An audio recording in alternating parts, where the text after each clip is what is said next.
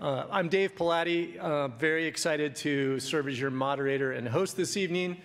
I see some new faces in uniform in the audience from the Naval Academy Prep School. Welcome.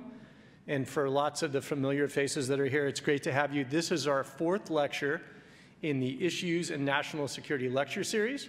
We're delighted you could join us. This will run till 5:45.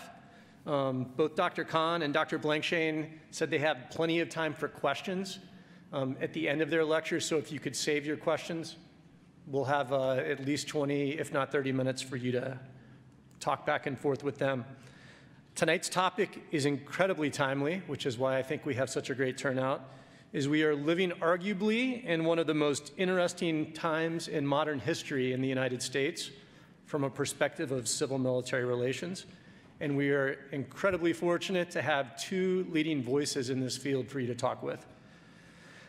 Just to cover quickly, this is a 4-attribution lecture. It's actually being recorded, just so everyone's aware.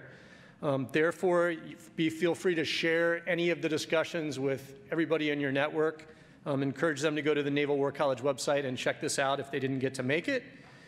And I will also say for both of our doctors, keep in mind that the views that they express this evening are their views, their personal views, and do not necessarily reflect those of the college, the Navy, or the Department of Defense. Now, on to our speakers. It's my great pleasure to introduce Professor Lindsay Cohn and Jessica Blankshain, who are both from our National Security Affairs Department. As I said earlier, both are recognized scholars in this field who have a very interesting take on current state of affairs as well as historical. Lindsay came to the War College from the Council on Foreign Relations, where she worked as an International Affairs Fellow and an advisor to the Office of the Secretary of Defense. She specifically focused on issues pertaining to special operations and combating terrorism. Prior to that, she taught at the University of Northern Iowa in international relations, international security, U.S. foreign policy, and terrorism. She earned her PhD from Duke University in political science. Jessica joined the War College from Harvard University, where she also earned her PhD in political economy and government. Her research interests include civil-military relations, bureaucratic politics, and organizational economics. As you will quickly see, they are both very popular with our students here because they teach leading-edge practice and theory in this field, and they both teach a couple of very interesting electives. Ladies and gentlemen, Drs. Cohn and Blankshain. All right, thank you, Dave, and thank you everyone for being here. We're excited to be here with you tonight for this 4th lecture. As Dave said, so I'm Jess, that's Lindsay. People have a hard time telling us apart even when we don't accidentally dress alike, so we apologize for that. But we're both in the National Security Affairs Department, which for those of you who are trying to keep track of what the students are up to is the TSDM and NSDM courses that you may have heard about. And we also teach the Civil Military Relations elective that just wrapped up last week. And we, again, as Dave sort of suggested, came to this subject from slightly different trajectories and backgrounds, and as you'll see, we focus on slightly different issues in our research, but really fundamentally are both interested in this question of how states organize and try to control violent force for political policy purposes. And what we wanted to do today is try to do a quick overview of this, and we are going to do our best to stop talking by 5:15 so that we leave enough time for you all to ask questions, which can be about anything that we've brought up during the talk or anything that we have not brought up during the talk but that you're curious about. So if you've heard the term civil-military relations before, it may be in the context of something like one of the issues suggested in these headlines. In the US, frequently we'll talk about civil-military relations when we talk about the size or scope of the defense budget, when we're talking about sort of policy issues and military input into those policy issues, whether the presidents are listening to their generals, those sorts of questions, questions about the personal relationships between elected officials and military officers, or those officials' own military backgrounds or lack thereof. And of course, in an international context, we talk about all of these same issues and additionally have some others come up sometimes, things like coup attempts, successful or not, and the military's sort of ability to be a power player in politics and help hand control of the government to one party or faction or another. So what we are hoping to do today is clarify a bit what we mean by this idea of civil-military relations as an academic discipline that we study, and focus on a couple issues in particular. One being how governments try to control their militaries. Another being a question of, in the United States context, this question of a familiarity gap. Is the military too distant from the population? And if so, should we be concerned about it?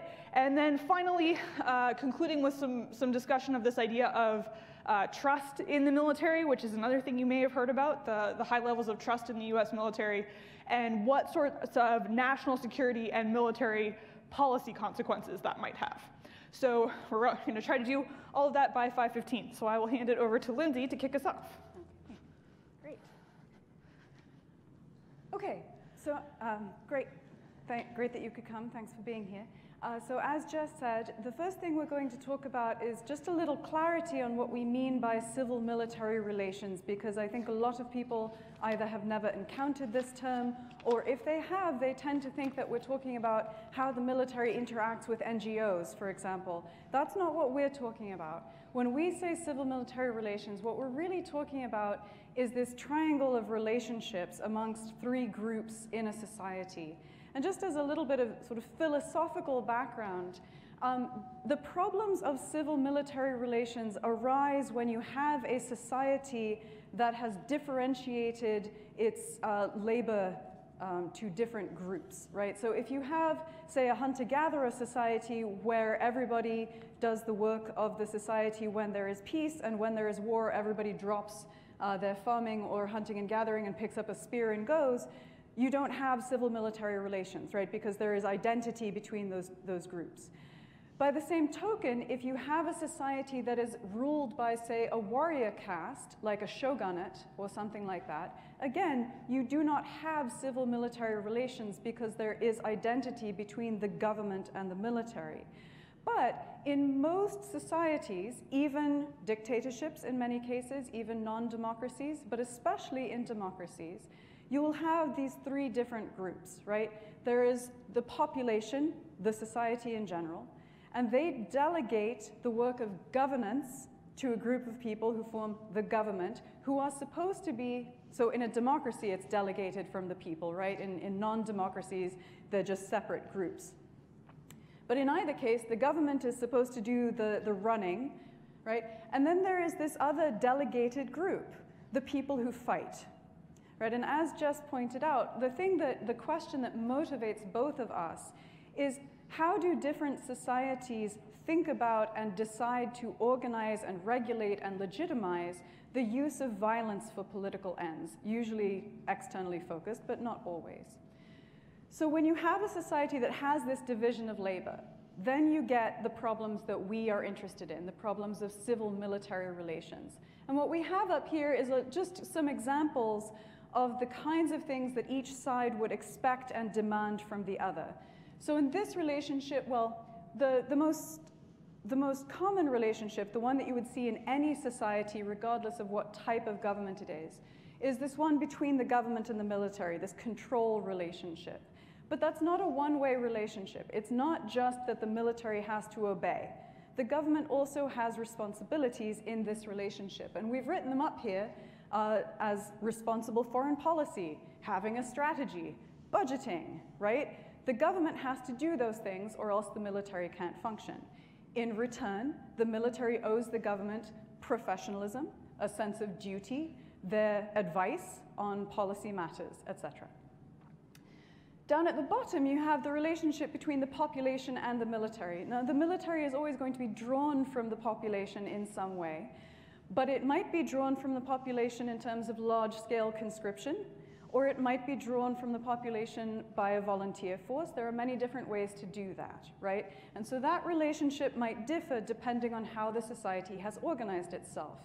But in all cases, you're going to hope that the population gives the military some respect, some support, but also exercises some oversight, doesn't just let them get away with whatever they want. And at the same time, that the military gives the society some respect and some professionalism, that the military does not look down, for example, on civilians who are not serving in uniform. And then finally, over on the other side, you have the relationship between the population and the government. And this one tends to get left out of these discussions, but we both think it's very important in that in a democracy, by the way, that side of the triangle drops out when you're talking about non-democracies, because there is no popular accountability in non-democracies. But in democracies, the population's job is to determine whether the government is using the military appropriately, right? Are they giving them the appropriate budget? Are they making good foreign policy, right? And if the population thinks the government is not doing these things, they're supposed to vote them out. And one of the really important implications of this is that it's the population's job to judge the government, not the military's job, right? And that's one of the norms of civil-military relations that we might talk about. Okay, what I wanted to do first is just in a sort of overview, a comparative overview of that one relationship that happens in every country, that government-military side of things. What are the different ways that governments try to exercise controls over their military? And when we talk about government control of the military, what we're really saying is, how does a group of people who are supposed to govern the society delegate all of the effective control of deadly force to a different group of people, and then expect that group of people just to do what they tell them? Right? I mean, you see what the problem might be, right? Is that if the group of people with a sort of monopoly on deadly force decide that they don't like what they're being told to do, they could just not do it. They could resist. They could coup. They could do any number of things that would not constitute government control of the military. So how do governments solve this problem? Every government uses a combination of these things, but many governments rely more heavily on one than another, or on a couple. So I'm just going to give you some examples. One way of doing this is to make sure that the government and military officers have the same identity in some way, right? That they either come from the same class, right? You see Prince Charles in his military uniform, indicating an identity between the ruling class of the United Kingdom and the military officers. Over here, you have Hafez and Bashar al-Assad, right? Ethnicity or religion. They are both Alawite, Shiite. What they have done is stacked the Syrian military officer corps with Alawite Shiites. In other words, making sure that the interests of that group of people are close to their own interests, so that they have very little reason to disagree with each other. More examples, parallel military structures, right? Like a palace guard. This is designed to deter one group from trying to resist because they're afraid that another group might then resist them with armed force as well. In other words, that if there are two groups of armed people running around, it is less likely that either one of them would rebel. And I've got a couple of examples for you up here. Good old Saddam Hussein with his Republican Guard at the top, right? An elite group of people who got much better budget share than the rest of the Iraqi army, who got much better equipment, right? So the Iraqi army was much bigger, but they were made up mostly of conscripts, they had very, very poor equipment, and if they had wanted to coup, they would have had to face the elite Republican Guard, right? And down here, you have Iran and the Revolutionary Guard, right? The same kind of thing, an elite unit that could easily resist a large-scale uprising by the less privileged but larger group of soldiers. Another one that you will see in many cases is professionalism, right? The idea here is that if you inculcate officers with a sense of duty, with a sense of self-restraint, that it is morally right or normatively right for them to obey the government, then they will not rebel against the government, right? Here is Shinzo Abe doing a review of his officers. Japan is a very good example of a culture of self-restraint among officers. Another one is pervasive security or surveillance. You might be familiar with the idea of political officers or commissars in, say, the Soviet Red Army or in the Chinese Army. This is when you have a state secret police or intelligence service that keeps tabs on everyone such that everyone in the military is too afraid to express different opinions or to talk about rebellion or motivate any kind of anti-government activity. It's very effective, but it's also very detrimental to the sort of morale and effectiveness of your troops. And then finally, I don't have a picture up here for this one because it's hard to get a good picture of this. Monetary incentives, right? You pay your military. There is a reason that anytime a state is having a debt crisis, the military still get paid, right? Because those are the last people you want angry about missing paychecks, because they have the tanks, right? But also, there are many countries where the military, think of countries like Pakistan, where the tax base is perhaps not so good, where taxation does not provide enough to support the kind of military that the state thinks it needs. So what do? They allow the military to make their own money by participating in business, by owning business, by running businesses. China was also an example of this for quite some time until the Chinese Communist Party decided that it led to too much corruption and they tried to crack down on it. Okay, so hopefully you can think of your own countries or think of countries that you know about and you recognize some of these things. As I said, most countries use many of these. Some of you might be thinking here of the Federalist Papers from the United States history, right? Having the National Guard or the militia and the federal forces, if and when we had federal forces, and the idea was that, you know, the power wouldn't be concentrated in any one place. So why does this matter? Why does it matter how a state does this? Well, some of these produce militaries that are not very good at doing what we all think of as military things, right? I'll bring the Iraqi army back up, right? The Iraqi army was very unlikely to coup for all kinds of the reasons that you saw up there. They were also not a very good army because they had been coup-proofed to the point where they were ineffective at just about everything. Right? Another problem that you can get is that some modes are not appropriate for democratic societies.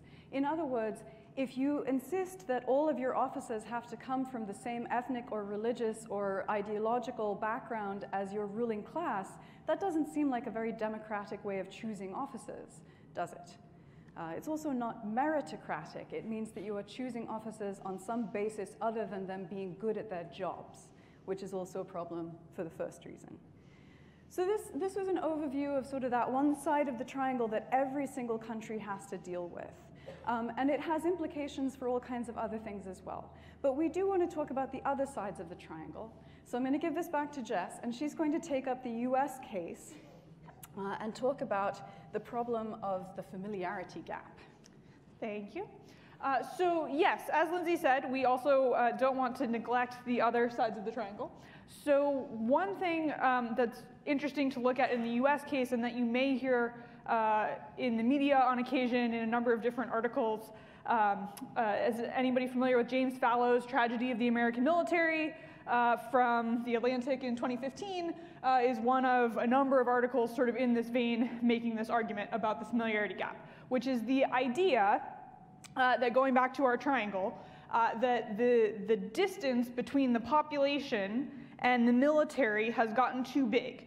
Particularly, this is often made in the context of the sort of post-Vietnam, end of the draft era, all-volunteer military, the idea that the American military is now a separate, sometimes called warrior caste, that is separate from society, that these 2 points of the triangle are very distant from each other, and that this has implications not just for that side of the triangle, the relationship between those two, but also for the public's ability to hold the government accountable, or its interest in holding the government accountable. Either that the public isn't informed enough about what the military is doing and how it works to be able to hold the government accountable for military policy, or simply that they don't care because it doesn't matter to them. So to look into this question, we need to answer a couple sort of sub-questions, right? The first being, is there this familiarity gap that people talk about? Is the military in the United States really that distant from society, sort of in absolute terms, in historical terms, these kinds of questions? If it is, then does that matter for how people think about the military and military policy? Do people who have familiarity and connection to the military, either because they were in it themselves or because they know people who are or were in it, think differently about use of the military and some of these national security policy questions than people who don't have that familiarity? And then finally, is there anything we can do about it if the answer to those two are yes? Are there things that the government can do to change the level of familiarity that the citizens have with the military or not? So we'll start at the beginning. Usually this argument gets made in terms of the idea of the other 1%, as it's sometimes called. The idea that only 1% of the United States is bearing this responsibility of providing national defense.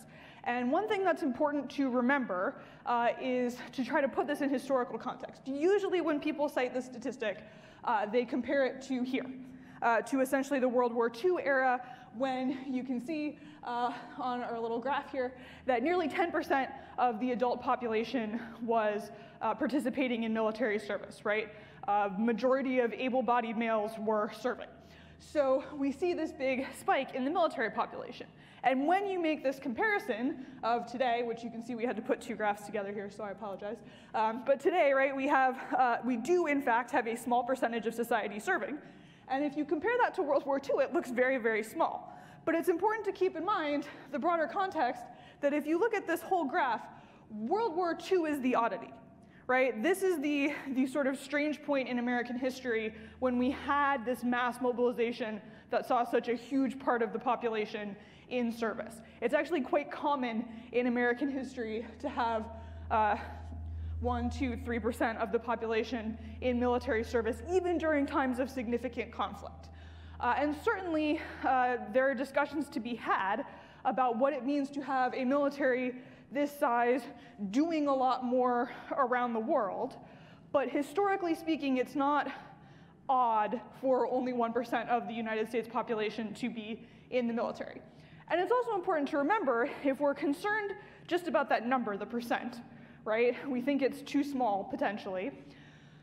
Assuming that we are not planning to do anything to decrease the size of the overall population, then our option to change that number is to either make the military bigger, right, which requires money, or to increase turnover in the military in some way so that the military is effectively producing veterans more quickly, right? So those are just important contexts to keep in mind when we're looking at this picture.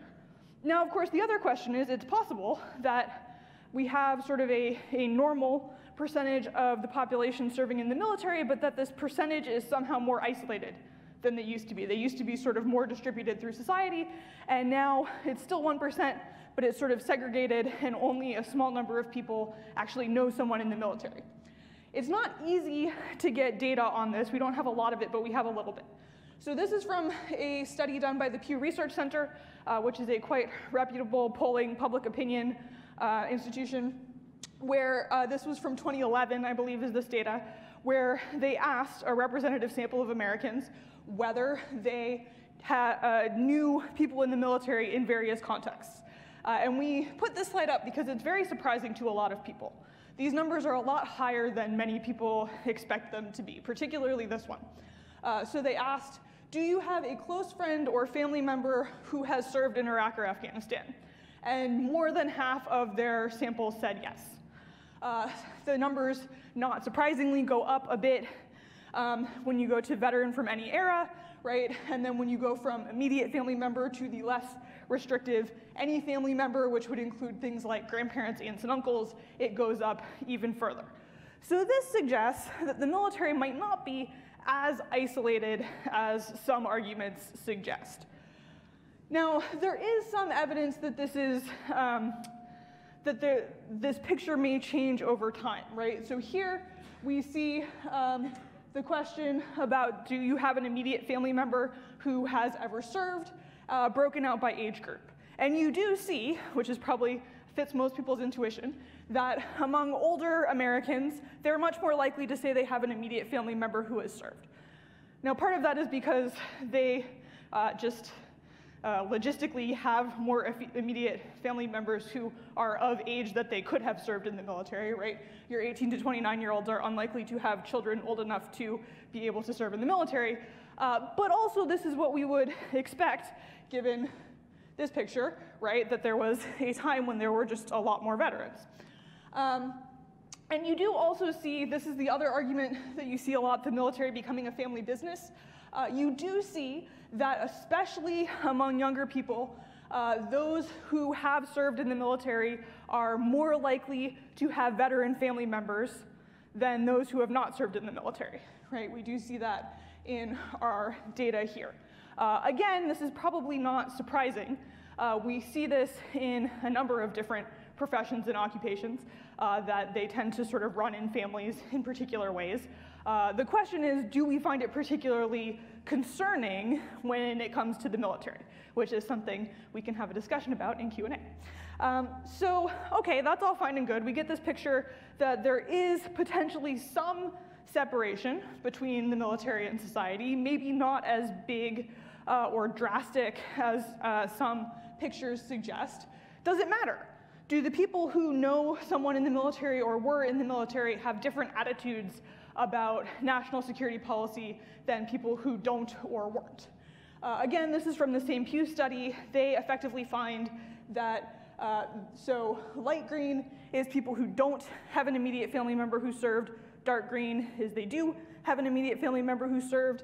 And you see some differences here on this side in some of these questions about sort of patriotism, questions about military service. Would you advise someone to join the military? They do find some differences. They don't, however, find differences over here in attitudes about Iraq and Afghanistan. And this one in particular is interesting because people love to cite this number, that half of Americans who don't have a family member who served feel that the wars that didn't affect them as evidence of this gap, but they fail to note the other one, that people who do have an immediate family member who served say the same thing. We do have some evidence, both from this survey, so this is friends and family, this is veterans themselves, post 9/11 veterans. We have some evidence from this and other academic studies, which we can talk about later, that veterans in some circumstances have slightly different attitudes about things like use of force and other military policy. Not that they are more hawkish. We don't have evidence that veterans, those with significant military experience, are significantly more likely to want to go to war. We do have some evidence that if the government is going to go to war, they note that veterans are more likely to want to use overwhelming force to do so.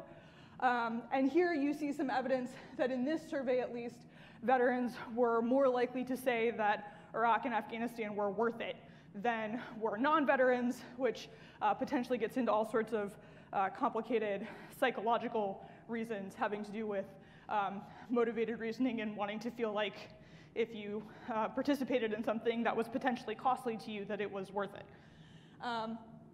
So this leads to this final question, getting back to the triangle and accountability, of can the government do anything to change this familiarity level, right? Again, sometimes people point to the end of the draft, the introduction of the all-volunteer force, as sort of the point of this separation, which implies that if we changed our policies, for example, went back to conscription, that we would see more familiarity or potentially the people sort of doing more to oversee the government in its use of force. There are a number of academic studies that look into this, which again, we can go into in detail in the Q&A if anybody's interested, but they look at questions like, is the public more or less likely to support conflict when there is conscription than when there is not conscription? If more people feel that they will be personally affected by a conflict, are they less likely to support it? if people think that conflict is likely to be costly in aggregate, right, either financially or in terms of casualties, are they less supportive of that conflict? The answer is generally yes, but subject to the benefits of the conflict, so people are to some extent rational about this. And also, there's some evidence that people are less likely to support conflicts when they think that the system that the government is using to recruit manpower is unfair, which, again, we can talk about later what unfair means in that context. Lindsay and I did a little bit of research on this to try to dig into this question, looking at the question of, basically we were motivated by this idea that during Vietnam, the draft was used, but mobilizing the Guard and Reserves was seen as too costly to be used. It would involve too many people, make too many people sensitive to the cost of this conflict, particularly because of the types of people it was involving. So the Guard and Reserve were not sent overseas for the most part. Where today we see the reverse. The Guard and Reserves have been used nearly constantly, while a draft is only brought up as this sort of political third rail. And so we wanted to know what would happen if we told people essentially that either there would be a draft, the Guard and Reserve would be mobilized, only the active duty troops would be mobilized, how this affected their views about a hypothetical military engagement. And essentially what we found is that when we tell people there's going to be a draft, they are less supportive of this hypothetical conflict. When we tell them the Guard and Reserves are going to be mobilized, it doesn't really affect their willingness to support this conflict relative to a baseline of just the active duty force. And in particular, we find that this is perceived as costly by the public, both in terms of aggregate casualties and the likelihood that they will be personally affected. But this is not. People don't perceive this as being costly. And even more surprisingly, we find that we don't find a lot of evidence for this idea that people who feel that they will be personally affected by a conflict are less likely to support it. So that's what this is showing here, is that if the dot is over here, it means that perceiving that you're going to pay a cost makes you less supportive. So in terms of overall casualties, if people think casualties are going to be high, they're less supportive of the conflict. This fits with a lot of the literature. But in terms of perceiving that they will pay a personal cost, that did not make people decrease their support for the conflict, which is confusing and interesting and something that we can come back to. The bottom line, essentially, from all of this is that this relationship between people's familiarity with the military, their policy preferences about use of the military, and the way that the military is drawn from society is significantly more complicated than we often think it is. So one final thing here on the US is this question of, we talked about a familiarity gap, but one of the other things that come out of this is this question of not just does the public know anyone in the military, but what do they think about the military in general? How much do they trust the military, right, relative to other institutions in society? And what does that mean for policy, not just in terms of use of force, but all sorts of policies about defense budgets and other national security and military policy? Right, so now we're getting to that third side of the triangle, the relationship between the public and the government with respect to the military. And as Jess said, one of the issues that in the United States has become really salient recently is this issue of how much the public trusts the military relative to other social institutions. What does that trust actually mean? What does it consist of? What does it mean to say I trust the military or I support the military? And what implications does that have for how well the public exercises oversight over the government? And so we've put up here, this is just a snapshot. We can tell you that trust in almost all institutions, in almost all Western societies, has been declining generally since the 1970s. So that's a broad trend. But in the United States, as you can see, trust in the military has actually trended up. There are only a few other professions and other institutions that have that trend. So for example, I think veterinarians, people trust veterinarians. They trust firefighters, but they do not trust, as you can see, the church. They don't trust big business. They don't trust Congress. They don't trust policemen. They don't trust the Supreme Court anymore.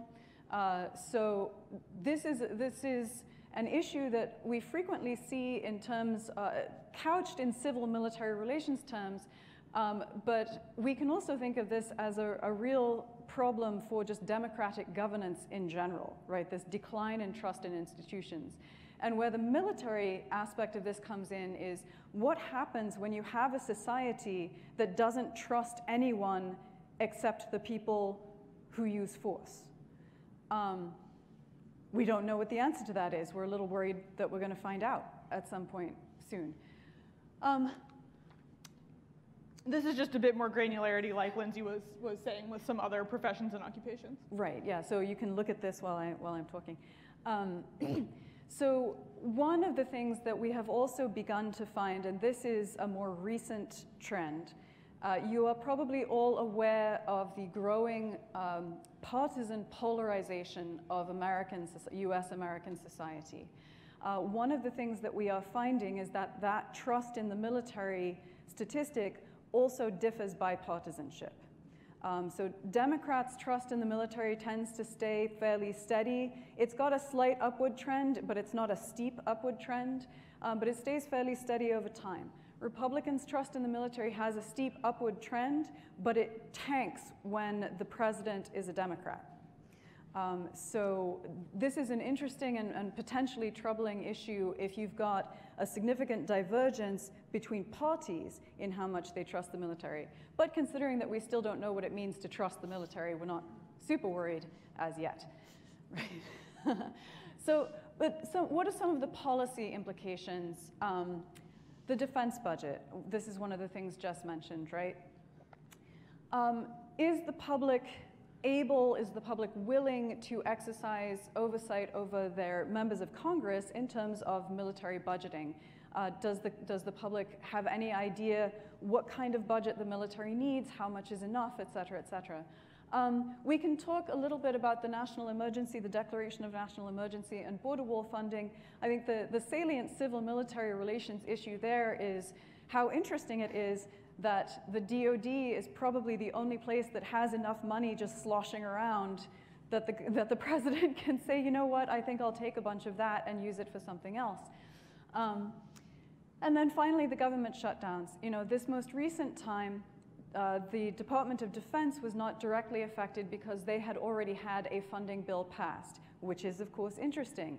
The one thing that Congress can manage to agree on is let's give the military money. And we're not implying that there's anything wrong with that. We're just implying that it's interesting that that's the only thing they can all agree on, right? In previous shutdowns, however, that was not the case.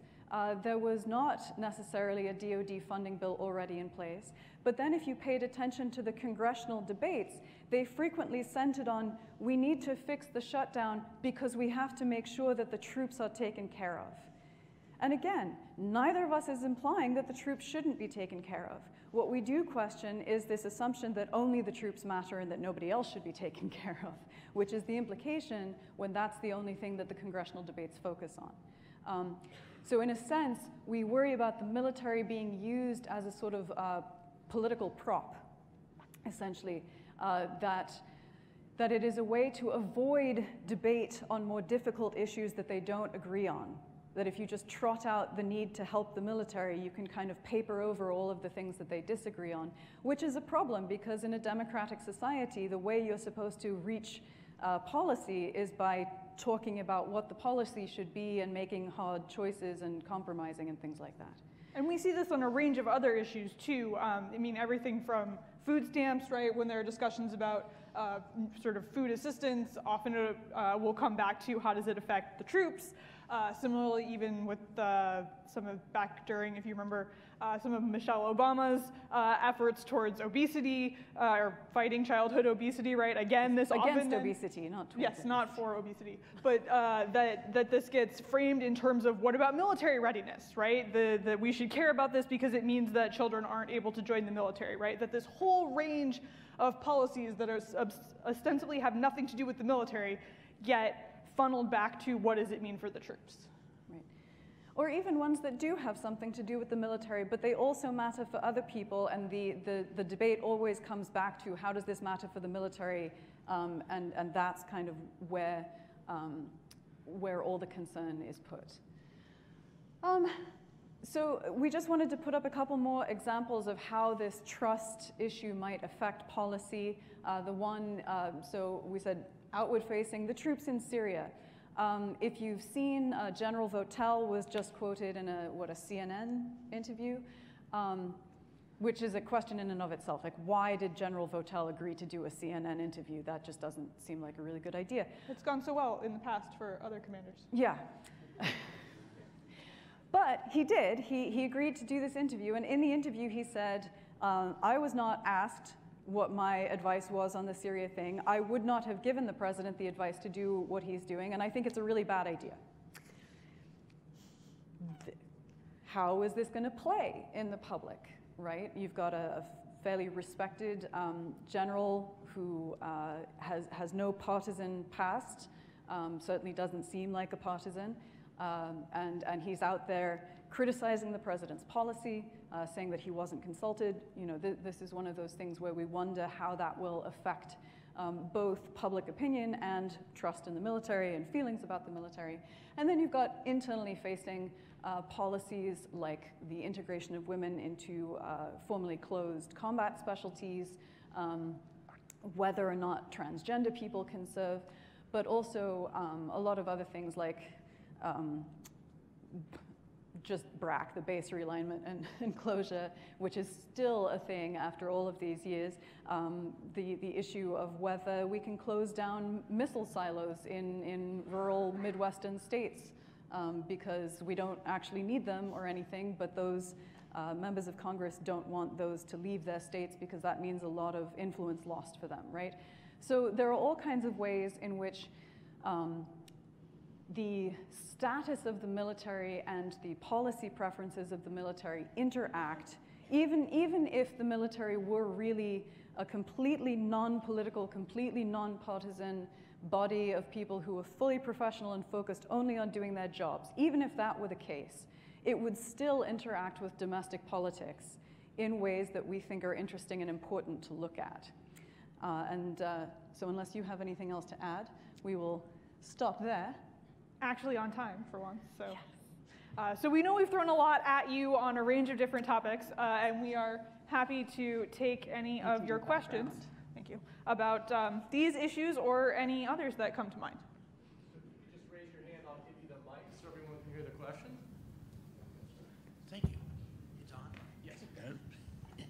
Doctors, I have a question on making sure the military gets paid. Mm-hmm. Is this because Congress wants to be sure that we're safe and secure, or is it because Congress wants to protect themselves from actually not doing a job that they're paid to do, from the top on down? So, you know, it's more of a self-preservation of their political beliefs more than interest in the country. Because right now, honestly, if I had a B-52 with 30 megatons, I would drop it on DC. That's how mad I am. Anyway, do you have a book on this? I'd love to read it. There are lots of books that we can recommend.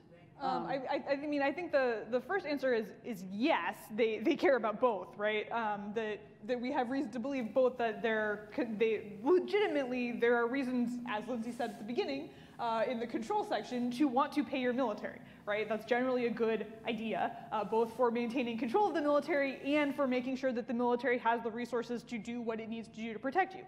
At the same time, it seems very likely that elected officials are also concerned about the politics and the optics of what happens if you are seen to not support the troops, and also understand that this is a leverage point, particularly across parties, right? To Lindsay's point, this is sort of the one thing that the parties can agree on, is that the troops should be paid, and therefore that's sort of an easy place to go to try to solve this problem instead of actually digging into some of the more actually divisive issues. Yeah, and just to, I agree with all of that, just to get at your sort of specific dig about are they trying to avoid doing their jobs. I mean, I think most public servants do want to do their jobs, but they have a whole list of things they want, and doing their jobs is just one of those things, and sometimes it gets eclipsed by the other things that they want. And in this particular case, I think a lot of the members of Congress, if they can manage to agree on a DoD funding and just do continuing resolutions for everything else, then they are, to a certain extent, avoiding doing what they need to do, which is making the hard choices that we talked about. But I think Jess is right. I think funding the DoD is low-hanging fruit. It's the easiest thing for them all to agree on. It makes them look good. It pushes off problems to another day. And it means that the military has at least the budget that it needs to do its things. Can you hear me? Oh, yes. There. At what point do you think that our military might decide to take matters into their own hands? This has happened so many times in history, where you tick your military off, and they decide they want to be the government. Absolutely. And to me, again, from my ignorant viewpoint, is that they're not getting the leadership from the president or Congress they need. This has got to be a real sore point with them. At what point does a theater commander say to the president, go away, let me do my job?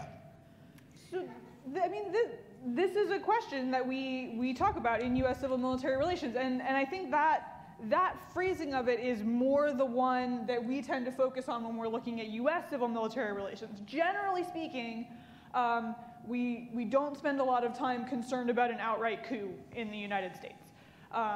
If anybody reads The Onion, they did a piece a couple years ago about Marty Dempsey talking about how easy it would be for him to conduct a coup, and in the United States it's funny, and it's in The Onion, and it's satire because no one is really concerned that this is going to happen. Where we do focus is on the ways that the military can influence policy short of something like a coup, either through their sort of attempts to extract resources in the form of the budget, right? Saying things like, well, we can't possibly follow the sequestration guidelines because that would just be inadvisable and unsafe, and we can't do it, so you have to give us more money.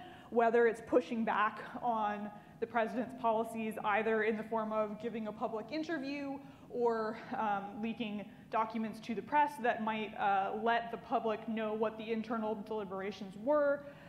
Those sorts of more nuanced ways of influencing policy are usually what we are more sort of looking for more in the US case.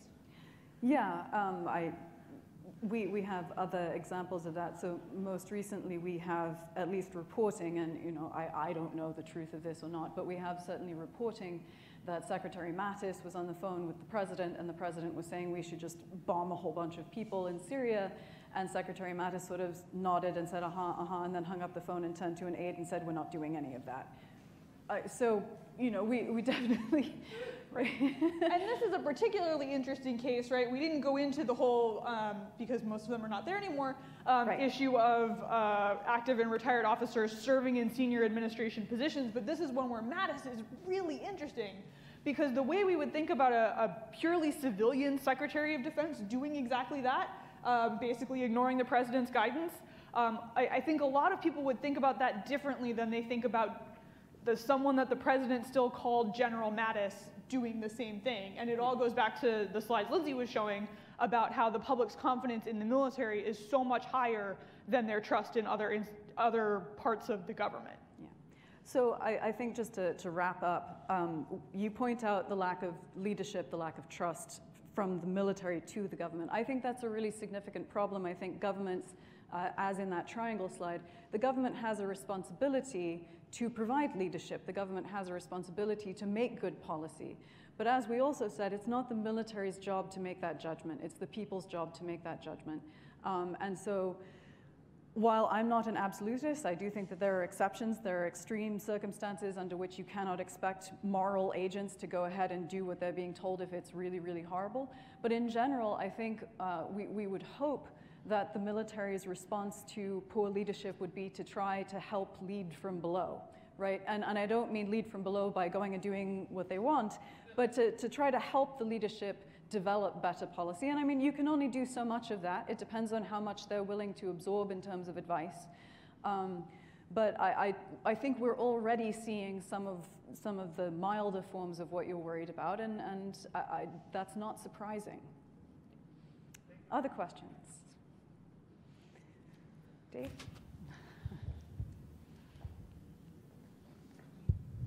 Doctors, thank you very much. Lieutenant Colonel Jackson Doe, Marine Corps senior class. The question I had was, you had on the triangulation public, government, and the military.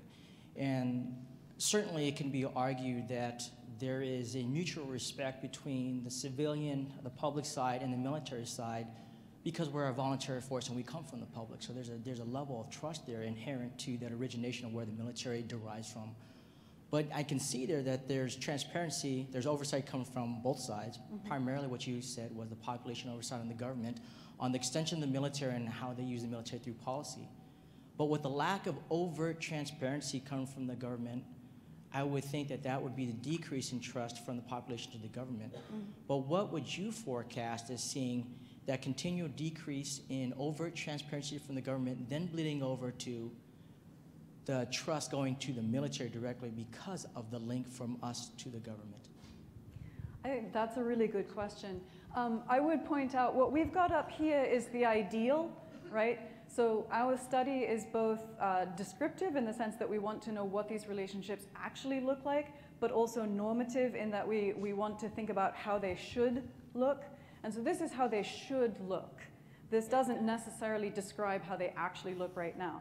But to get to your point, so if the transparency from the government goes down, will that affect the population's support for and trust in the military?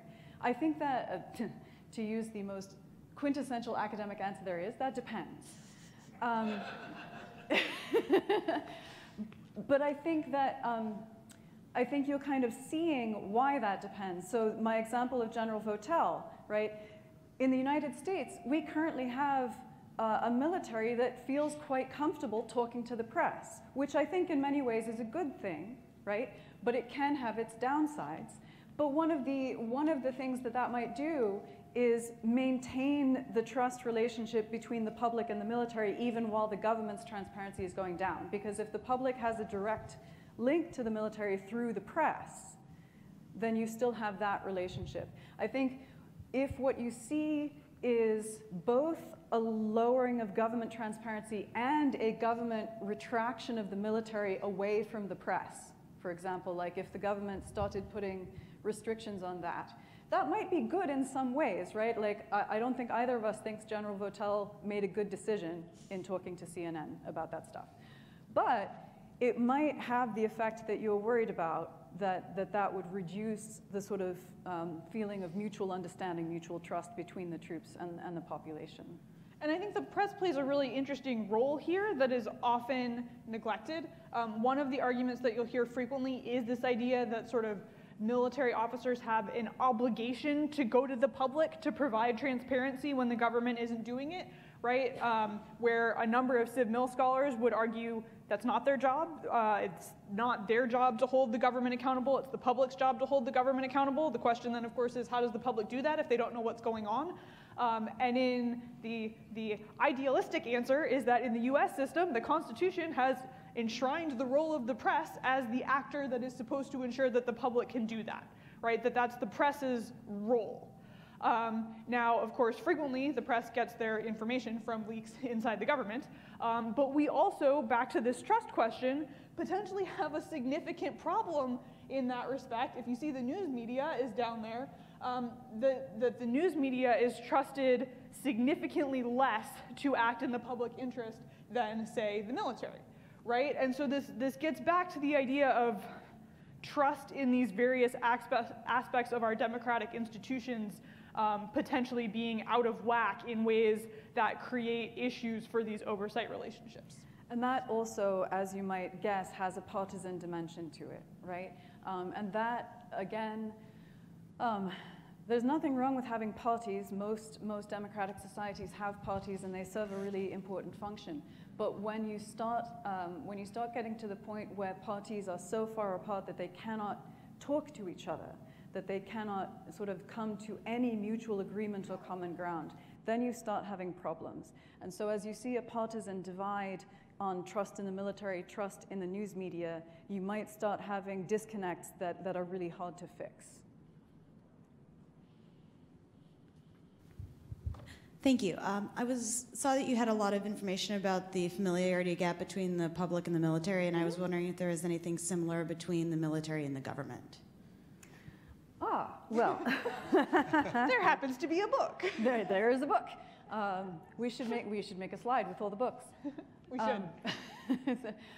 There was a big study done on this back in the late 1990s, a big survey study done from which we have a fair amount of data. And then there was more recently a follow-up survey done in, I think the survey was done in 2014 and the book was published in 2016, edited by Jim Mattis and Corey Shockey, called Warriors and Citizens or something like that, yeah.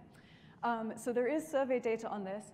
And it turns out that, so one of the criticisms that you'll frequently hear is that, well, Congress doesn't do right by the military in whatever form because none of their children have to serve. None of their children have to be in harm's way. It turns out that data-wise, members of the political elite are actually more likely to have a family member who has served, a close family member, a direct family member who has served in the military than not. The percentage of veterans in Congress is still significantly higher than the percentage of veterans. Oh, hey, look at that. I got your back. The percentage of veterans in Congress is still significantly higher than the percentage of veterans in the general population. It's disproportionately high. And as you might expect, also one thing that we really haven't talked about is the difference between the officer corps and the enlisted corps, right? Officers in this country tend to look an awful lot like the political elite, right? They tend to, well, they all have bachelor's degrees, for one thing, so they tend to be among the sort of 33-ish% of the US population, adult population with a bachelor's degree. They are more likely to be white, they are more likely to be middle class or upper middle class, right? The enlisted ranks tend to be much more diverse, both politically and socioeconomically and all of that. But in terms of familiarity gap between sort of the military and the political leadership, it's actually smaller than the familiarity gap between the military and the general public. And just to that, there's one more point too that I glossed over in talking about the familiarity gap to begin with that's relevant both to the public military gap and a potential military government gap is that when we're looking at any of these gaps, there's a tendency to sort of assume that there's a causal relationship there, right? That the gap exists because something about being in the military or familiar with the military makes people different. The alternative, of course, is what we would call a selection argument, which is basically the idea that these people were already different, which is what led some of them to join the military and others to not join the military. And those would sort of manifest the same in data, right? You would see the same gaps, but would be caused by fundamentally different processes, which might make us care about them for very different reasons. And unfortunately, because they look the same in a lot of the data, it's really hard to tell them apart. But we're starting to be able to do that, and what we're finding is that on a lot of these dimensions, particularly some of the things we showed around things like patriotism and views about the military, the gap seems to be less of a civil-military one than it is based on party and a few other demographic items that basically Republicans in the military on a number of these issues have the same views as Republicans outside the military. It's just that particularly within the officer corps, the balance is shifted more towards Republicans. So if you survey the officer corps as a whole, they look more like Republicans than like Democrats, even though individually it doesn't seem like the military service is what's driving those views. Yeah, just to add to that a little bit, there is a good amount of evidence at this point that most of what we see manifesting as civil-military differences are from selection effects, not socialization effects, right? Not change once you're in the military or change from familiarity with the military. So that's actually really important and has important implications for if we're worried about any of these gaps. That implies that what you really need to do is start being way less efficient with your recruiting. You need to start recruiting people who are more expensive and harder to recruit because they're different, right? If you worry about this gap. Now, we haven't necessarily established that any of these gaps are really that big of a deal, especially because a lot of them are not, in fact, civil-military gaps. As Jess pointed out, a lot of these gaps don't come from the fact that if you're in the military, you start to think like this. A lot of these gaps come from other issues in society that are just manifesting because certain people are more likely to join the military than others.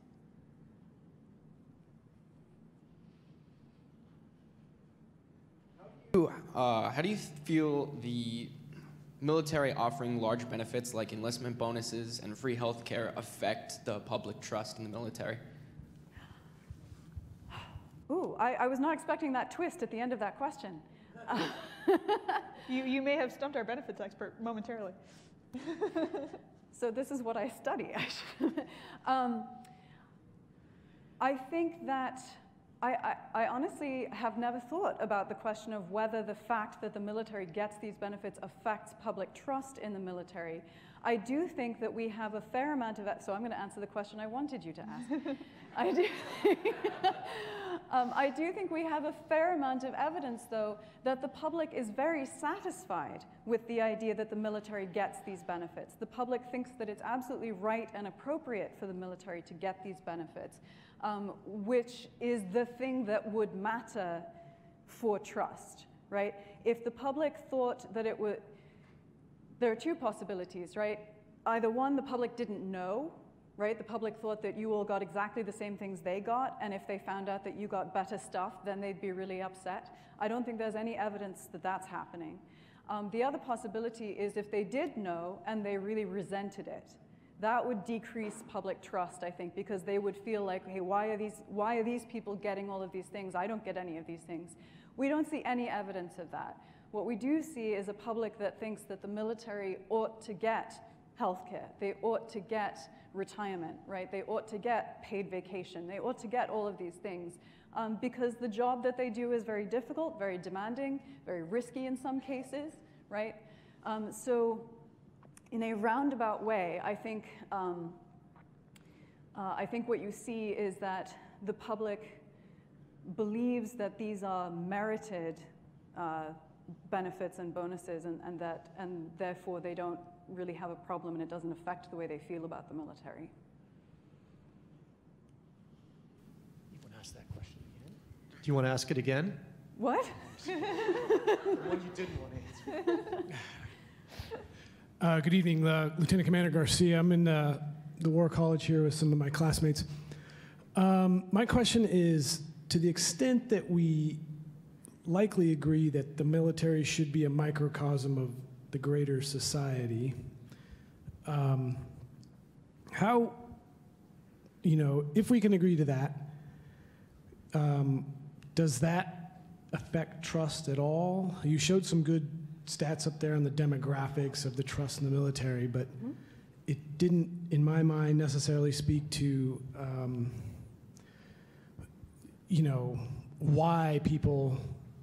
why those individual demographics, whether it be age specifically or any others that you have up there, why the military? Is it because of the job? It's not because we wear some uniform. What is it that, and if there's any research that you've done or anybody else has done, why is it that the military is higher? So are you asking, are you asking what causes the public's high trust in the military? Yes. Okay. Yeah. I probably could have done that in way fewer words. But you also threw out like 3 different interesting questions that I also want to answer. So, hey, that's what we do. I mean, the short answer to that, I think, is we wish we knew. And there are a number of people who are working on studies right now to try to figure that out. One particular question that's being asked is sort of what is the connection between confidence and perceptions of competence. Anybody who's in sort of like the management leadership type literature probably knows this idea, right? That if you trust someone, it's usually because you believe that they're competent and that they have good intentions, right? So those are kind of the two dimensions that you can look at. So one that we can look at is competence, which brings up sort of an interesting question of, at a time when most of the conflicts that the military has been involved in have not been ones that are sort of clear, decisive wins of a World War II or even Desert Storm style, right? You could predict that would decrease confidence because the perceived competence is not there, right, to go get the job done. We don't see that happening, right? If you go back to this ends in 2011, right? But you see that it still stays pretty high, even once we're it's even on an upward trend since 2003, which is weird. So there are some people who are looking at that. Again, here the question is, do you trust them to act in the public interest, which seems to be getting more at the intent question, right? Of do you believe that these individuals have kind of the public's best interest at heart? So it appears that the public does believe that. We don't really know why, and we particularly don't know why the public believes that of the military compared to a lot of other occupations that effectively serve the public in other ways. Yeah, I would. We don't know. We have lots of theories. One theory is that the public narrative about the military since Desert Storm. There was a concerted effort to change the narrative away from what it had been post-Vietnam, right? So there was a concerted effort to change that narrative into, regardless of what the government's policy is, we're going to support the troops. They don't have a choice. They signed up to serve the public, and that's what they're doing, and they're sacrificing a lot to do that. So this narrative of sacrifice, of public service, of heroics, of sort of nobility, I think that has a lot to do with it, but we don't have evidence that that's what's driving it. And just quickly to the point about representation. Yes. We have a million more slides that I could go through that I will not because we don't have time, about the sort of, is the military representative? Because one of the other strains of this familiarity gap argument is the idea that since the draft, the military has become less representative of society in terms of what it looks like. And that's just not true. That is completely flatly not true. If you compare the all-volunteer force to the draft era military, in most respects, it is more representative of society. But there's an interesting question there, right? That the sort of, can we agree that that's what we want? And based on some of the things we've talked about already, you can sort of think of 3 reasons you could argue that is what we want. One goes back to Lindsay's control argument, right? Which is the idea that if you have a military that looks like the society it represents, it should have the same interests as the society it represents, and therefore you don't have to worry about them going off and trying to do things that you don't want them to do. This is kind of some of the citizen soldier argument, right? That if the warriors are just like everyone else, then they won't have separate interests of their own. Another would be an effectiveness argument, right? Which is the idea that if you are systematically excluding groups of people from the military, you are missing out on talent that exists in those groups, right? That could be a part of the military. And so those are both sort of instrumental arguments, right? Of we want the military to look like society because it helps us achieve these other benefits. There's a third, which is more sort of a normative democratic argument, which is that we want the military to look like society because it just should, right? That's something we value as a democratic society, that we're providing these opportunities to people, that the military looks like society. It just is in itself good. Yeah, and the good news is that it does. The all-volunteer force is surprisingly representative in all of the ways that you think that it's not, right? So one of the things that you'll frequently hear is that the South is overrepresented. This is true, but it's only by about 3%, which is not a big deal, and nobody should really care. And it's been that way for a very long time. And it's been that way for a long time. This is the other thing, is that a lot of the things that people argue now, they make it sound like this is a new, scary thing, when actually it's just been like that all along, and it's never changed. Another one that people worry about is socioeconomic status. Oh, geography, go back, we can do. Yep. Yeah, the map So, one, yep. yeah, there we go. This is a nice one. So if you think the South is overrepresented, it might be because of this type of map. So this is 2002, but it hasn't changed much. That's the thing. This doesn't change over time very much. This is absolute numbers of recruits, right? So if you think, oh, I know the South is represented, every 4th officer I've ever met is from Georgia, right?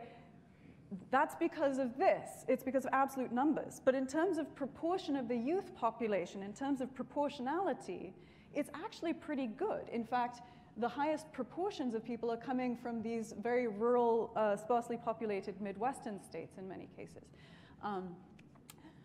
The socioeconomic status one is also really interesting. Do we have that slide? Is that this one? Yes. So this is splitting the population into 5 equal groups, right? So 20% of the population. And you can see the richest quintile is a little bit underrepresented. And this is looking at enlisted specifically. So this is enlisted because, as we said, the officers are going to be upper middle class. The poorest quintile, so if they were perfectly representative, they'd each be at 20%, right? And you see that they are not each at 20%, but it's really not that bad, right? So when we worry about, and the one that's most underrepresented, as you can see, is the poorest quintile. And this gets back to one of the things just mentioned, which is obesity and other health issues, but also education issues. But you know, the poorest quintile of this country's population has a lot of health issues, and many times they cannot pass the tests required to get into the military. Next. Yeah, go for it. So when it comes to why the military is trusted more than the government, how much that is because you think that when the military messes up, the government's blamed? And then how much of it can also be because of the fact that if the people can't trust the government, they have to feel like they have to trust something, so they're afraid to not trust anything besides the military. So. Both good theories. Thank you. We'll use those. We'll look into that. Yes, I mean, the question of who gets blamed is a really interesting one, too, that goes to sort of a lot of questions around expertise. The students who have been in some of our classes around intelligence, right, are probably familiar with the phrase, there are only policy successes and intelligence failures. So that's one where we see the opposite dynamic, right? That if something goes wrong, the intelligence gets blamed. If it goes well, then it was a good policy. So it's an interesting question, right, of why, in the case of military policy, it often seems to go the other way, right? Of if it goes well, it's because our great military had a great success, where if it goes poorly, for example, Vietnam, then it's because those civilians interfered and ruined things, right? So it's a very good theory, and we except that we blamed the civilians in Vietnam, and the military still had a bad reputation. So not quite sure. I like the idea, though. I think we should definitely look into this, who gets blamed for what thing. But it goes back to what Jess was saying about the competence argument. And frankly, we just don't see a lot of evidence that a belief in competence is why people trust the military. They certainly believe the military is competent, but it doesn't seem to have any connection to actual performance. And just really interestingly, one of the more recent ones of these that came out that I didn't have time to get into a slide was looking at confidence in things and with partisan dimensions. And the one that could compete with the military and was particularly trusted among Democrats was Amazon. Amazon. So there are these questions of sort of if people don't trust the government, who or what do they trust and why? And that's a particularly kind of interesting and weird one, because it seems to be one where competence is a big part of it. I can ask them for anything and they'll give it to me right away, right? And that people have a lot of interaction with, where sometimes the familiarity gap argument is people trust the military because they don't know anything about it. If they actually knew how the military worked, they wouldn't trust it so much, right? But it's sort of off there on a pedestal, so they trust it. There are a lot of really interesting dynamics to untangle in sort of buried in some of these graphs about who is trusted by whom and why. So we just want you to worry about it. We don't actually have any answers. So please join me in thanking Drs. Blankshain and Cohn. I'd also like to thank Anne from the Fleet and Family Support Center. And as you leave the auditorium this evening, if you'd like to come out this way and grab some of their fantastic materials and say hi to her, that would be great. They're our co-sponsor. Can't do this without them. Thank you, Anne. And thanks, everybody, for coming tonight. Safe travels home.